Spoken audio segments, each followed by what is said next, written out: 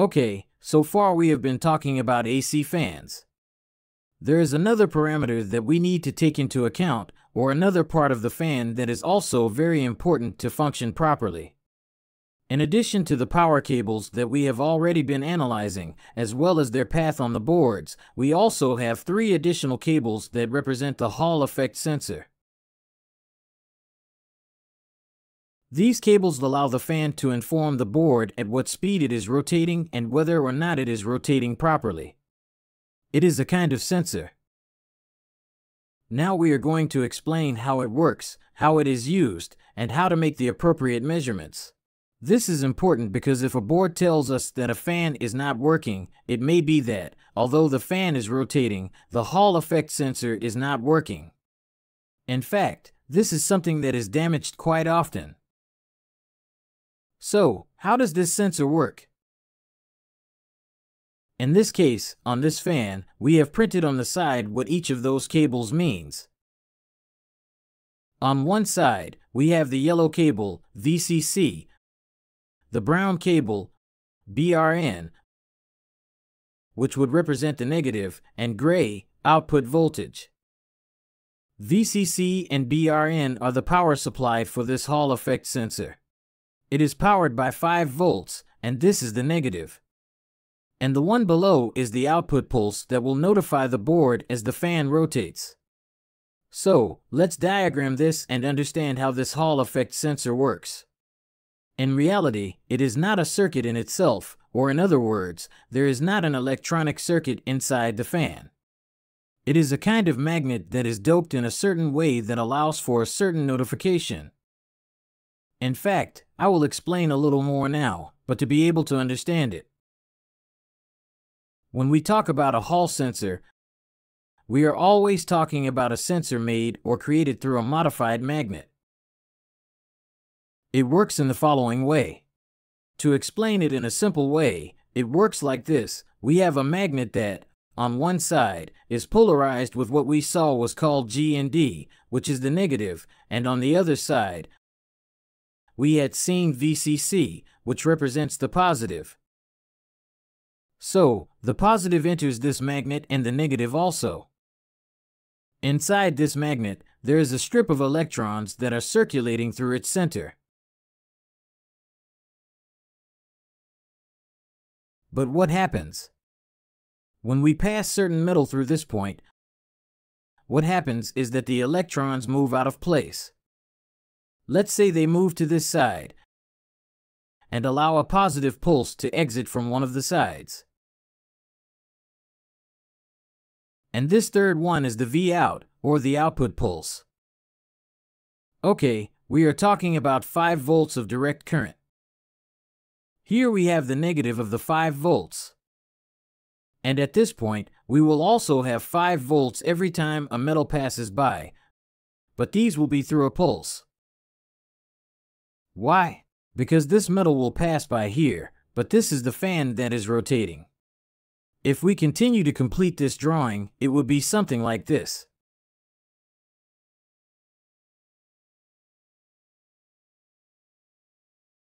Do you understand? As the fan rotates, each time it passes through these metals, it attracts electrons and allows a pulse of 5 to go out through the output.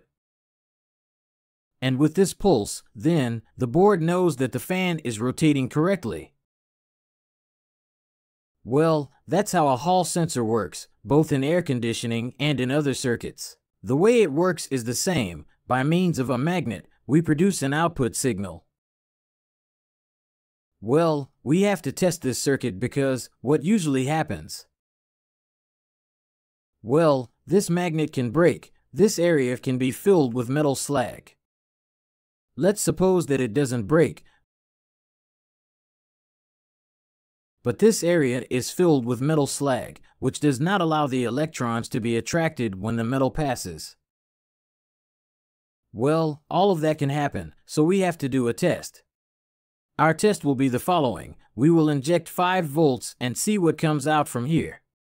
And we will do that with an LED. A very important detail that we have to keep in mind before is that the voltage input, the negative, and the output are not always printed on the fan.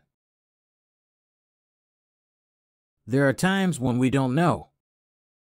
In this case, we did know that this is the yellow cable, the negative the brown cable,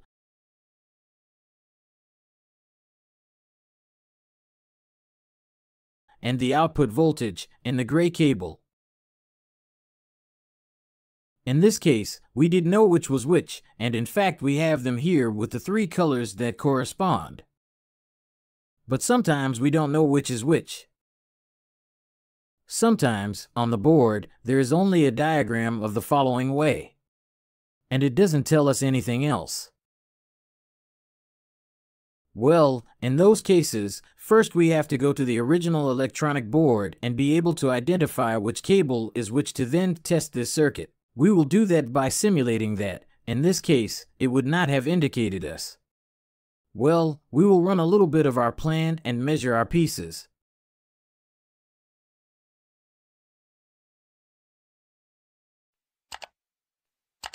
Well, this Hall effect sensor is connected at this point, at this terminal, and in this position.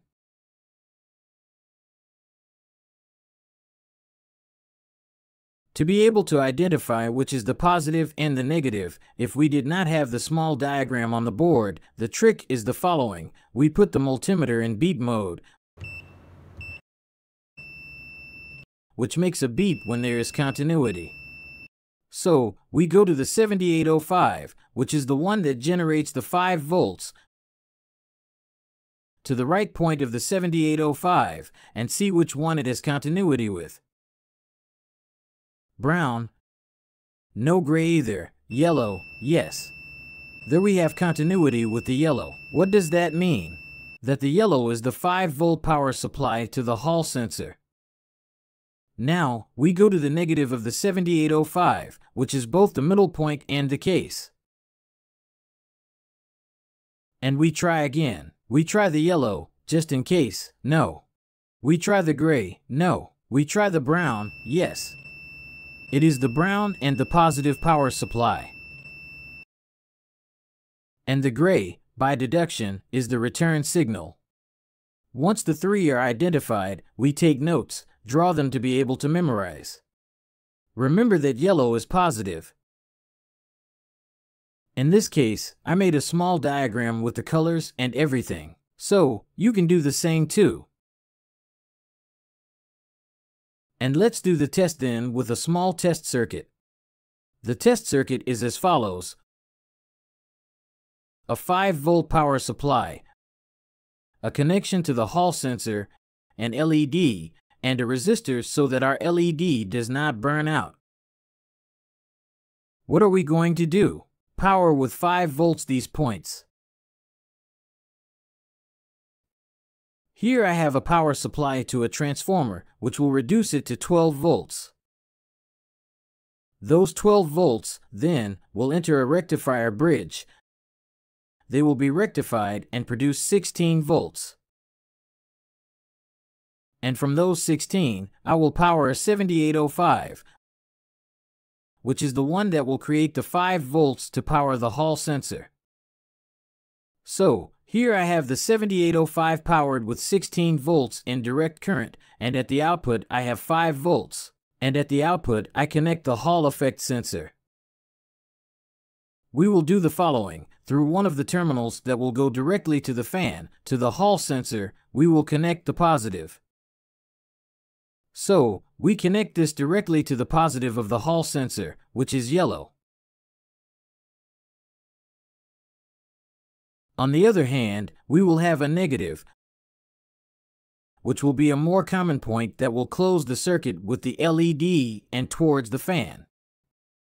And on the other hand, we will have one of the 3 cables that will go directly to the resistor and the LED to close the circuit, but this will be connected to the signal, so that each time the Hall sensor sends a positive pulse, this goes directly to the LED and can close that circuit and turn it on. Let's do that test. Let's run the board. We won't need it anymore to do this test. And here we have the LED. Well, let's energize the circuit, always with safety glasses, some fuse for any problem that may arise. and we energize. Well, here, as you can see, the LED turns on and off as the fan rotates.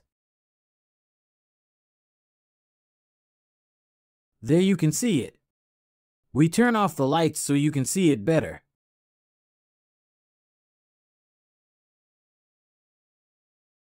Well, this indicates that the sensor is working correctly.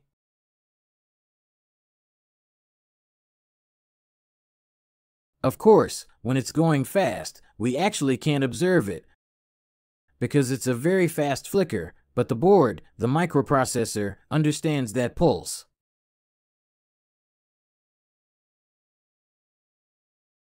So, what do we have to keep in mind? The very important detail to keep in mind is that not all fans are exactly compatible. It may happen that we replace a fan and it is not compatible with the original electronic board because some very specific models, for example some Samsung models, send more pulses per turn.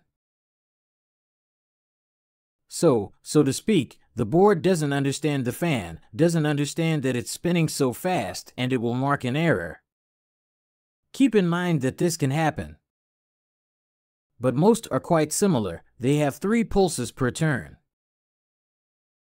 Another very important detail, if the Hall sensor is not working, the electronic board will turn on the fan at full speed and then cut off and mark a fan error because it does not detect the return pulse. These are very important details. Please leave a comment if you have any questions.